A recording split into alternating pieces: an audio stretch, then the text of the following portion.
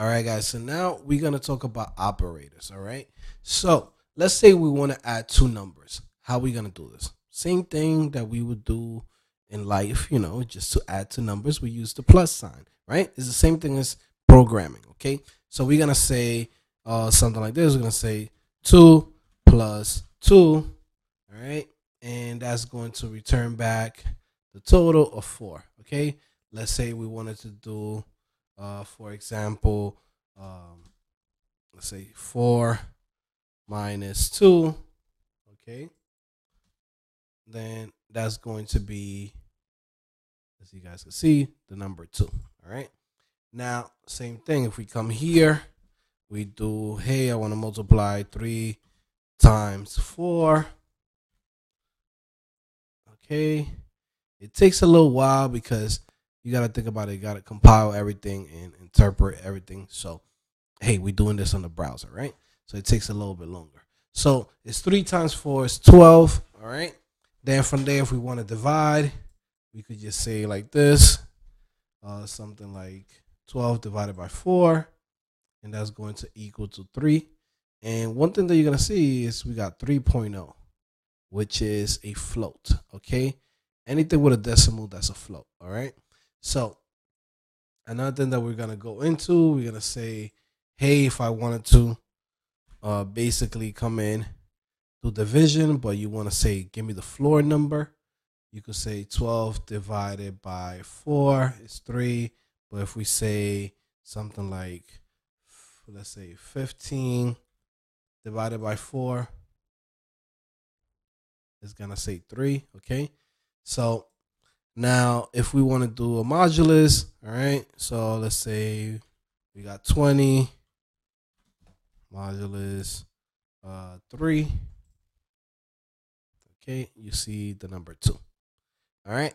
Now let's talk about other operators. Okay. Right now, this is what I call the math operators, right? This is my way of calling it.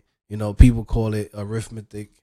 I believe it's arithmetic operators, but I just call it math. Okay. Now, this operators, you can also use it with variables. So you could literally come here and say something like this. You could say A equals to 4, and then you could say B equals to let's say 3, and then you could say C equals to A times B, and then you come here and it will basically print out the total. You say, hey, it was C, and automatically you will get the answer. It takes a little while. I don't know why it takes so long, but as you can see, pretty much it's like, hey, C equals to 12. All right. So if you print it out, that's what it shows you. All right. We run this one more time, and as you can see, 12. There you go. All right. So the next thing that we're going to talk about is other operators. All right. Other operators that we use for relational situations. Okay. So let's say right now I wanted to check if the number 4 is greater than the number 3. Okay. I will say it like that. Just like in regular math, guys. I know you remember this from like junior high school or elementary school. Like, it's very simple. You're just doing it with programming. All right. So as you can see, 4 is greater than 3. All right. So A basically equals to true. All right. If we come in and we do it the opposite way, we say is 4 less than 3, then it's going to tell you, hey, this is false. Now, I know you've seen this where we say A equals to 3, right? And this is what we call assigning a variable, all right? When you see that 1 equal sign, but when you see 2 equal signs, is to check if it's equal to the same thing, all right? So we're going to do this. We're going to say B, we're assigning it the number 5, okay? And if we come here and we say print A equals to B, all right? So all we're saying is the number A okay, well, the variable A equal to the variable B. Is it the same number? Is it the same words? Is it the same letters? All right, we're going to check this out. And it says it's false. Okay, so that's pretty much it. All right, now you got other ones where you say, hey, is this not equal to? Okay, so you come here and you say, is A not equal to B? Right? Is it the same? Right? So you're saying, hey, is A not the same as B? And that's going to return true. Okay, and the reason why it's returning true is because it's like, hey, man, A is not B. Okay, so it is true. All right. Now, the next thing that we can also do is basically check if it's greater than or equal to. So we could come here and say something like this. Let's say greater than or equal to B. Okay. It says it's false. Now we're going to do the opposite. And we're going to say, is the variable A less than or equal to B? And it's going to say it's true. Now, if B was 3, it will also say true because it's equal to the same thing. So you're basically saying, hey, is this less than or equal to it? And they're both the same thing. So it's like, okay, A and B is both 3. So that's true. Now, if it was less than, it will also be true. Okay. Same thing with greater than. If I come here and I say A is greater than or equal to B, is going to say, hey, it's true. All right. Now, another one that we want to check out is basically logical operators. Okay. And I usually use this for situations when I'm doing like if statements. So I would usually do something like this where I would say like this. I would say A plus B. Okay, A plus B, right? Okay, something like this. A plus B greater than B. Okay. And then I will say, and let's say A, I'm going to put this in the parentheses. I'm going to say A is actually equal to B. Okay. So what I'm doing here is I'm saying, hey, if this statement here is true, okay, and this statement here is true, then the value itself is going to return back true. Okay, so I'm going to run this. And as you can see, it says true. All right. And that's because A plus B is 6. And then 6 is greater than B. Okay. So that's a true statement right here. And then you come here and you say, is A equal to B? And then that's also a true statement. All right. Now, just to make it easier for you guys, I'm going to put this here in a comment.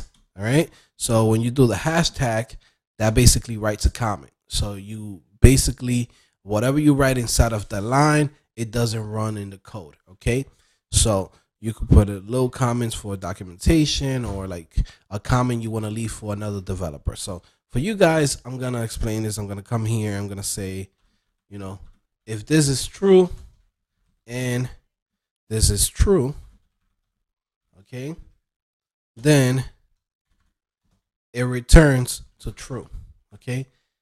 Now, if I come here and I say like this, I'm going to copy this. All right. I'm going to say true and false. All right. If true and false, then this is going to be false. Okay. Now, if I come here and I say false and false, then this is going to be false. Okay. Now, let's talk about the or. All right. So we're going to come here and I'm going to change this up. I'm going to put or. All right. So we're going to say, okay, so if A plus B, which is 6, is greater than B, or A equals to B, then it's going to say true. Okay. So we're going to come here. I'm going to copy this. I'm going to just add this for you guys to have for future references, you're going to say and. This one's going to be for the or. All right. And we're going to say if this is true or this is true, then this is going to be true. Okay. Now, if we say if this is true or this is false, all right, then it's going to be true. Now, if this is false and this is false, then this is false. Okay. All right. So the next one, is basically not. All right. So you can actually use not whenever either one is not true, and that's gonna return back a true statement. So we're gonna come here and say not. Now let's look at a good situation where you will use the not.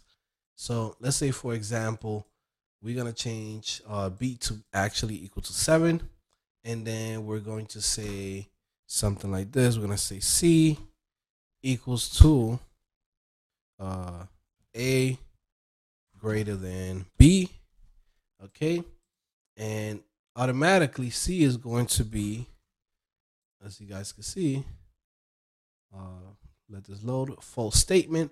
All right, so what we want to do is to check if it's not true. If it's not a true statement, then I want to be able to return back true. So I'm gonna say c.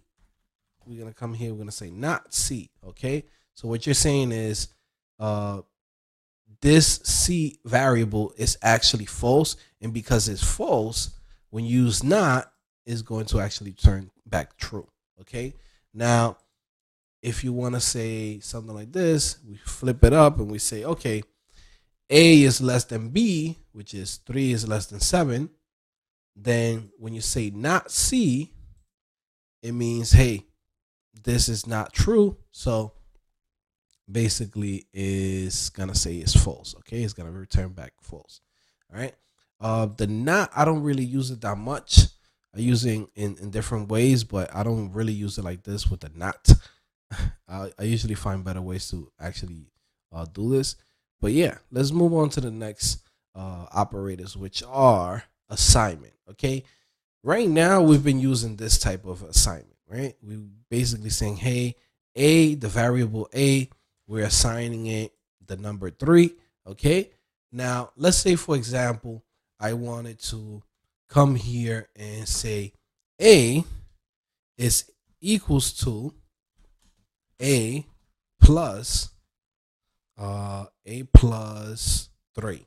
Let's say, for example, right? So now I'm reassigning it one more time.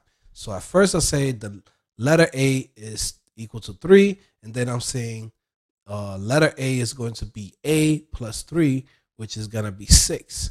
Okay, so if we print this out, we say print. So we're going to say print a, and we're going to come here. As you can see, it's going to say 6. Now, instead of us assigning it like that, how about we come here and make it shorter, right? And make it nice and sweet. So what we're going to do is we're going to say a plus equals 3.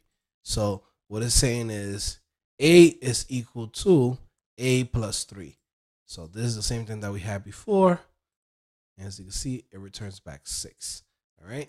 Now, we could also do the same thing with other operators. Instead of the plus, we're going to say a minus 3. So the new a is equal to a equals to a minus 3. So that's 0. We can also come here and say multiplication, and actually come in and says, hey, the new variable of a is equal to 9. We can also come here and say division. And as you can see, it's going to say 1.0. We come here and put in floor. And as you can see, it says 1. We can also come here and put in modulus. Okay. Okay, it says 0. All right. Now, I almost forgot to tell you guys about exponents. So let's say I wanted to do 3 to the power of 3. So I could come here and say like that, and basically comment that out for a second so you guys can see that's actually equal to 27. Now, if I want to do it with an assignment, I could literally say like this. Let's say A equals to 3, and then I'm saying the new value of A is the A to the power of 3, and we run that, and as you can see, it's 27. All right, guys, so that's pretty much it. Those are the beginning operators that I feel like you guys need to know at first for Python. And yeah, I'll see you guys later. It's your boy Joe back at it again. CodingPhase.com. Your boy's back and I done did it again. I'll see you guys later.